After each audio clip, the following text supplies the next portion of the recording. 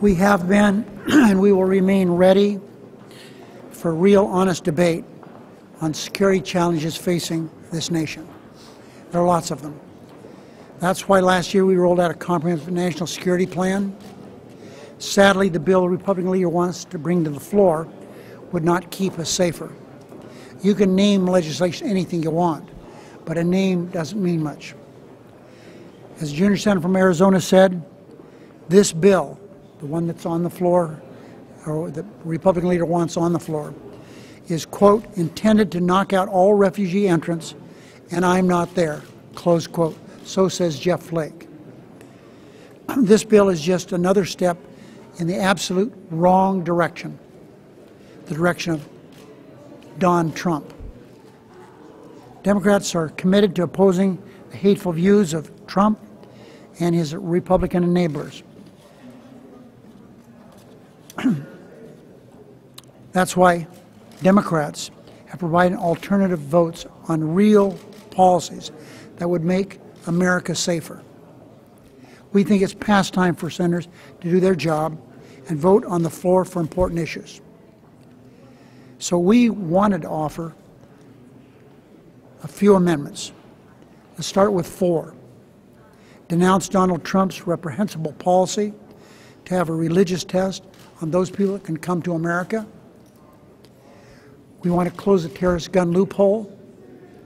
We want to dramatically increase funding for local law enforcement and their anti-terrorist activities. They're overworked, under-resourced.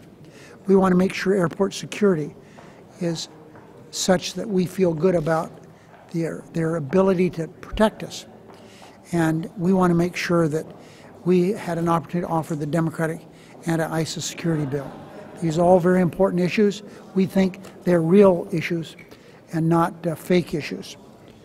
The Republican leaders pledged over and over again that the Republican Senate would have an amendment process, an open amendment process. Well, we're asking only at this stage for votes on 4 amendments. That's not unusual.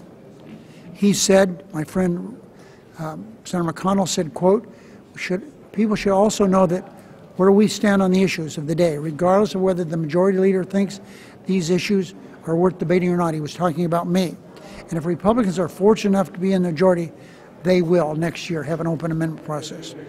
So if Republicans are prepared to abide by this commitment, Senate Democrats are prepared to advance these important debates. This is something we need to do, and sadly I've heard in the caucus we got word that Senator Cornyn had said that we weren't letting them go on the bill. We want them to go on the bill. We want to debate this issue.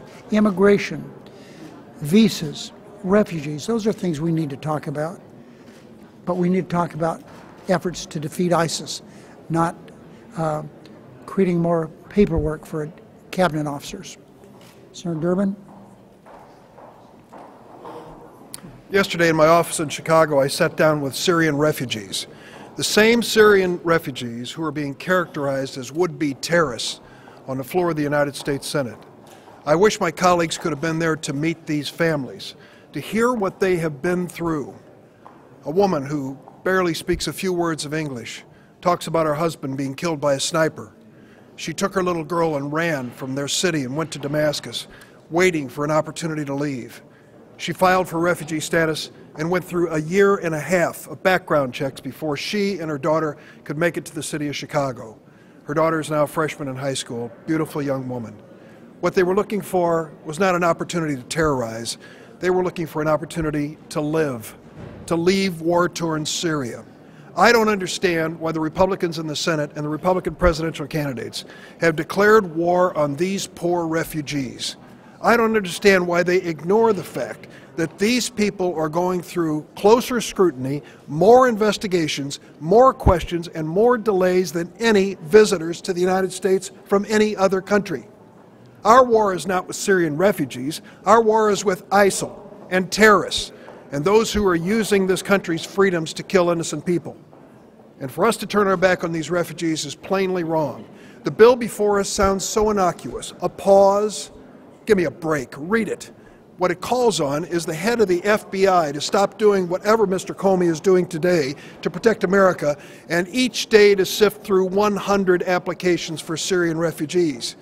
Then the Director of National Intelligence, instead of gathering intelligence around the world to keep us safe, sifts through another 100 applications a day. And then Jay Johnson, as Director of the Department of Homeland Security. This is not a pause, it's not reasonable, it's unfair. We have given them an alternative, amendments that address real issues. They are so smitten by the Republican presidential candidates they can't wait to bring a Syrian refugee bill to the floor. But when we offer them a chance to vote on another statement by a Republican presidential nominee, Mr. Trump, about excluding people because of religion from the United States, they run like scalded cats. Well, the bill the Republicans are trying to pass this week misses the mark when it comes to keeping America safe. Our enemy isn't refugees, it's ISIS. We should be focused on securing our homeland and taking the fight to ISIS overseas.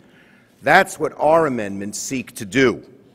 Right now, people on the terrorist watch list can not only get a gun or buy explosives, they can also get a license to handle radiological material. We ought to prevent suspected terrorists from getting their hands on the material to make a dirty bomb. They've talked about dirty bombs. They refuse to allow an amendment on that issue. We ought to prevent terrorists. We ought to improve airport security.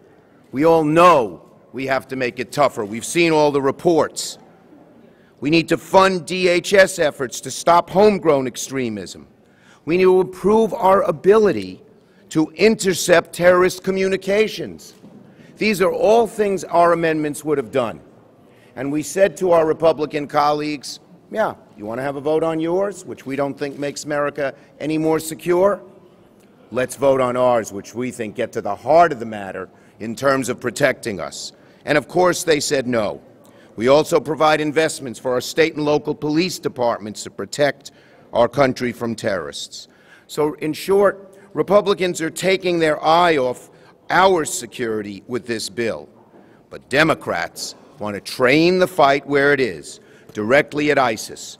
We ought to have a chance to make this bill worth passing.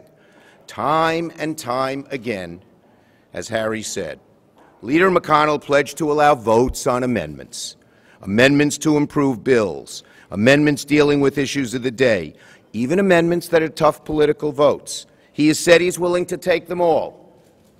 But I guess too many of his members don't really want to vote on these amendments because it splits their party. It shows the direction that they want to go in. It shows that they'd support the NRA over protecting us on terrorism. They're afraid.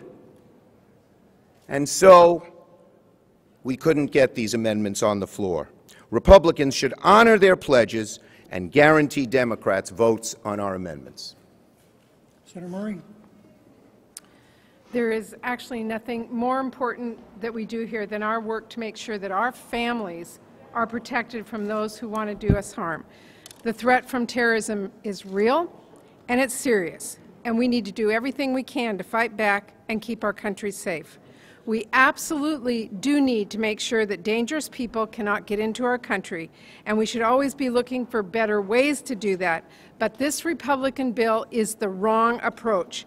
We can stop terrorists without compromising our values, and we do not need to slam the door on women and children and families who are fleeing horrific violence to keep our homeland safe. So that is why we were urging Republican leaders to simply open up the Senate floor and allow us to have votes on amendments that will actually make a difference in protecting our families from terrorists. We should be doing everything we can to prevent terrorists from getting guns and dangerous materials that can be used for explosive devices.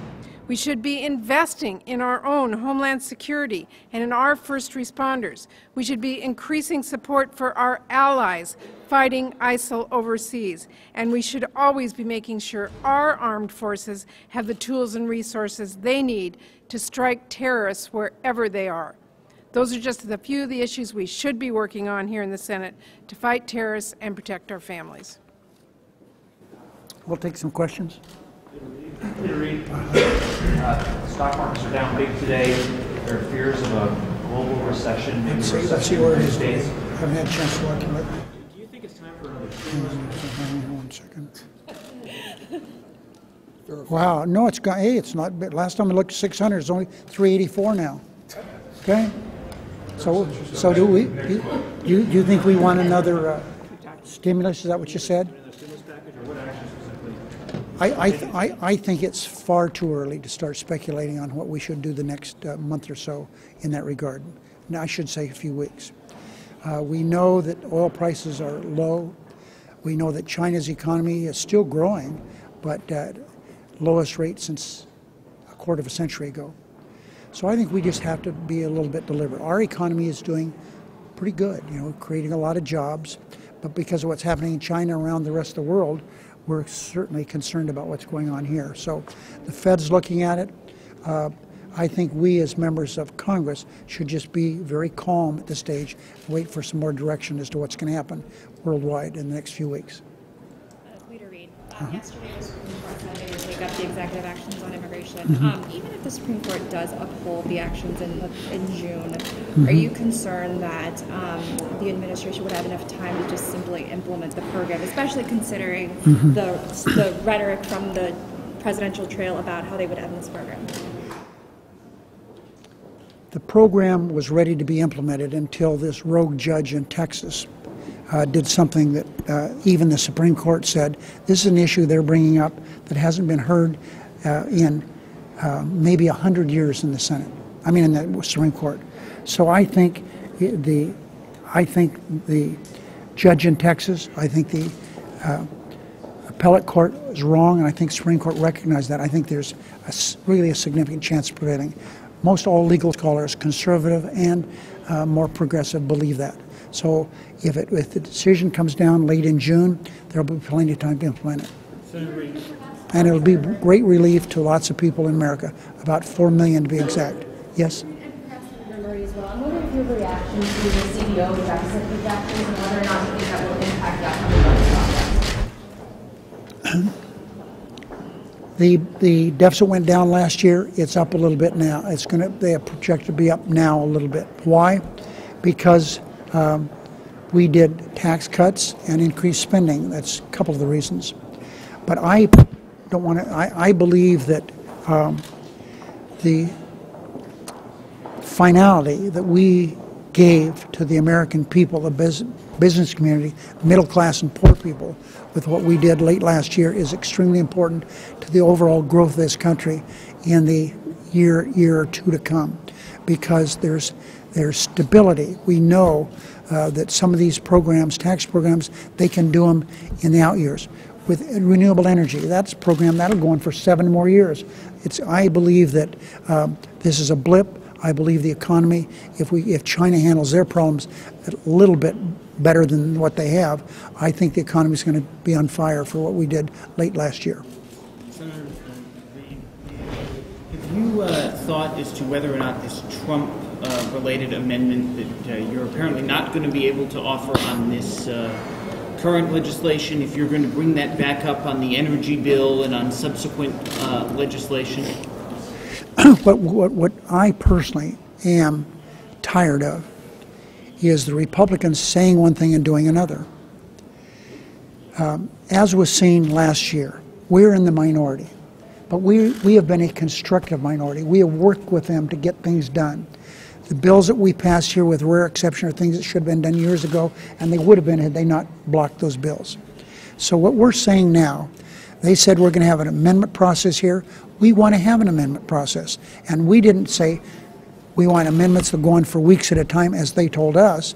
What we said, we have 4 amendments that we want to talk about right today. We want to have votes on those amendments. That sounds, when someone's got an open amendment process, be a pretty easy road to go down. But obviously they've refused to do that.